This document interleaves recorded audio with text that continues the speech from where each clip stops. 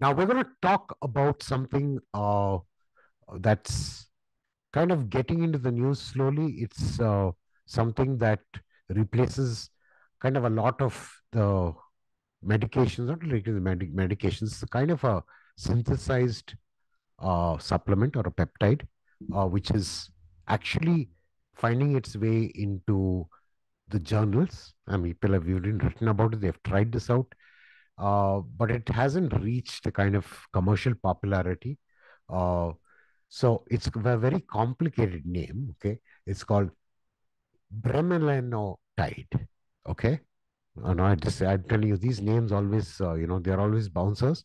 Unless you repeat it about 100 times, you're not going to get it. But now it won't entirely regain your youth. It will regain a lot of the critical functions which are associated uh, with your circulatory system, um, with your nitrous oxide levels uh, at a much better level, because it actually kind of helps promote a lot of the circulation in your body. Okay, and we're going to talk about this. Is this something that you could actually look at in the future? Is this something that will become commercially viable, or do we have to still hunt for it? So stay on, and we get ready for this.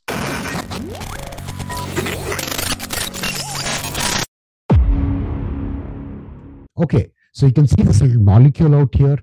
It's just the construction of what this peptide looks like. Now, it is also known as, because these are all tongue twisters, they call this PT141. Okay, and it's a peptide. Now, what is a peptide? Okay, a peptide is a subsection of an amino acid. It's the building blocks that make amino acids, and these amino acids make the proteins. Okay, now this particular peptide has been studied as early as the 1990s. If you don't, I mean, it's actually been under a lot of study, and they've done tests. They've done clinical tests to see what is the efficacy and what is the effect of this. So, like many things, uh, it is not yet FDA approved. Okay, it may get there, but as far as I know, it's not something that's going to get into the rat race and come on the top of the list.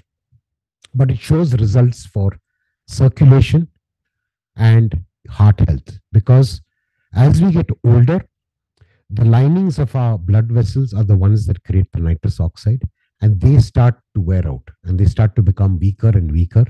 And we also don't have the right kind of hormonal stimulation for us to get the nitrous oxide released in our body. And what does this nitrous oxide do? It helps dilate your vessels so that there is a much better blood flow. There are a lot of 100 other things that nitrous oxide does, but this is something which is particularly related to heart problems. Okay. It is also known to be something effective for diabetes as well. So there's a lot of research and there's a lot of application that's gone into it. Now, for weak neurons, I mean, your brain works with your synaptic connections between your neurons, and sometimes they can weaken out. And a lot of it weakens out because, again, we have the flowing of the nitrous oxide in our body that might reduce. So this can tax certain neurons. They can become lazy or they may start to die out. Okay. So something like this actually starts to trigger, the revival of this. So when I say it's a kind of a regain of youth, it's a lot of regain of youth internally. And we definitely don't want to fall into or lean into an area where we're getting, senile. Okay. I mean, let's, we can see what's happening on the news.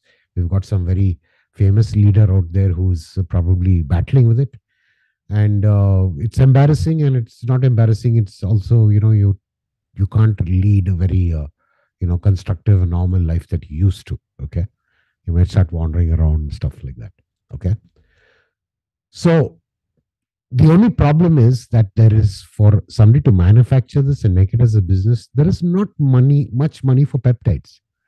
Okay, because it's a part of an amino acid. It's a string of amino acids, and they're kind of abundantly found, and doesn't require a very rigorous manufacturing process. It's not something that you can really patent, so you can't have a monopoly on it. So it's not very easily found. But there have been a couple of drugs around, and you can see the names there: Wegovy, Ozempic. Typically, you will find them in the Western world. They're quite common there. I do not know uh, what are the equivalents available here, but I'm sure they are around. Okay. Now, they typically come in these forms. They come as nasal sprays. Okay. Yeah, it comes as a nasal spray. It can come as a tablet, and it also comes in a vial for as an injection. So what you can do is you can actually, where they administer it is actually on your tummy. So that's the place where typically that injection is provided. Okay. It is what this PT141 does. It's a melanocyte stimulating hormone. Okay. And this uh, stimulating hormone allows the brain to tell the body to start producing more nitrous oxide. Okay. So definitely the body can produce nitrous oxide provided you have the right amount of amino acids going into your body. Okay. So if you don't, even if you're absolutely zero on protein, um, zero on foods that contain nitrous oxide. Okay. Celery is one thing that has a lot of nitrous oxide. So if you do get a chance to chew on celery, or if you're somebody who's very happy with the Bloody Marys and eating the stalk, which is the celery, that's where you'll get a lot of it. But you can definitely check. And in a lot of my previous videos, there has been mention of foods that contain the nitrous oxide. So there are two parts. One is having the raw material in your body, and the other part is for you to get it stimulated.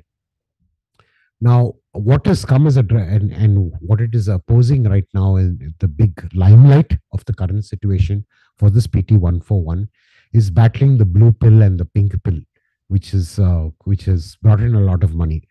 And while those are stimulating in a certain area, then they're very focused. This actually gives you overall health, and this is one of the what do you call side effects, is that what the blue pill and pink pill can do, this can also do. Okay. But that's just one of the benefits. And people are actually actually take this, and it's typically they take about 4 mg of this a day, which is kind of very, very tiny amount. And it kind of actually starts to cure a lot of things that come because of your blood vessels narrowing down, and because of not enough circulation and not enough nitric oxide getting into your system. It's kind of okay. And this is not only applicable, not only men can use it, women can also administer this. They can take this. So if you're really wanting to go this way, then you probably may want to talk to your doctor and say, okay, is this something I can take? You can partner with your doctor. But typically it's not an extremely dangerous thing unless you've taken it in, some obnoxious amounts of quantity. But there are side effects. If, for some people you get, nausea, throwing up, you might get hot flushes, sweating, lower back pain is something that can happen. And sometimes it does kind of alter your taste buds. Okay. And that's kind of obvious because you've got a different kind of a circulation happening and different kind of hormone getting released. So there might be a slight, your food might taste slightly different. Okay. So those are typically the side effects. But you can actually go and, you won't get this on any regular online pharmacy because it's not so easy to find. You might find it on India Mart. For example, in India, you actually have laboratories that actually make this. And there's some exorbitant prices on it. And you do get vials. So some people actually buy the vials and they mix it with the sprays, the nasal sprays that you get, which you use for your people who use asthma. They have a spray. It's a particular liquid that you mix it with. So you can dilute with that and, just use it as a nasal inhaler. But I mean, it's all DIY. And, if you really want that adventurous to get into it, and if you think that, your heart health, rebuilding yourself from inside, regain that, you definitely try and, get a hold of a medical expert or a doctor who can actually prescribe something similar for you. Otherwise, this is something good to know.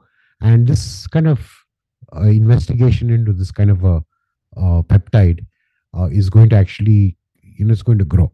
And why I did pick this up particularly is because it's something that's not very common. You won't hear about it. But it is really important to know that this is one peptide I'm talking about. There are many other peptides. Okay. And they've got some nice names on it. And though you won't really know and won't really realize that this is a peptide.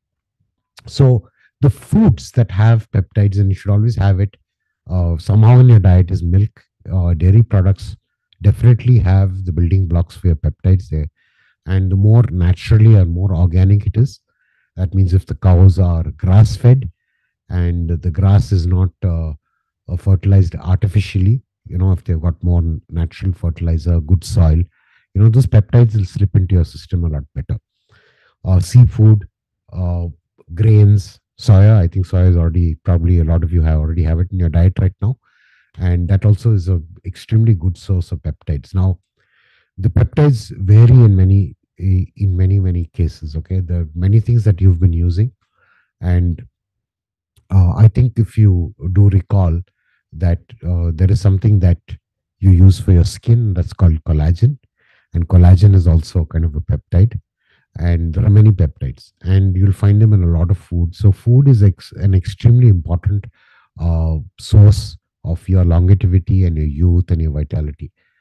And uh, you know starving is definitely not a good thing to do. And I tell people, you know have your proper meals, keep a good gap in between, but don't try this fasting, because there's a lot that the body needs that you can't see.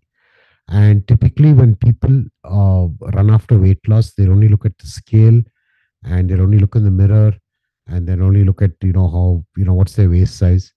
And you try to trigger that, saying that if I'm lean, I'll, yes, definitely not being overweight is a good thing, but you need to let the body shed its weight and not do it very artificially, because you have to have nutrients. And if you have a lack of nutrients, it may not surface now, but probably 10 or 15 years later, it's going to start. The jigsaw puzzles pieces are going to be missing. And when the body needs it to be too frail to actually build it back again. So definitely, uh, all those who have been following the dynamic vitality model are the ones who are going to have the last laugh in this situation, because everyone is going to be trying stunts, and they're going to be doing all sorts of funny things. They're going to go into these weird diets, or they're going to go into this fasting or anything like that. And finally, you're the one who's going to be enjoying your food. Food is meant to be enjoyed. It's a happy thing. And you guys are going to be actually, you know, saying ha ha ha ha at the end of it, because you would have just enjoyed your life till the very last second that you live, and you wouldn't have made too much of sacrifice. Yes, initially it's just an adjustment, but I don't think you're really sacrificing, you're depriving your body of anything. So uh, if you did enjoy this session, don't forget to comment, or uh, get back to me in case you want something else to be spoken about.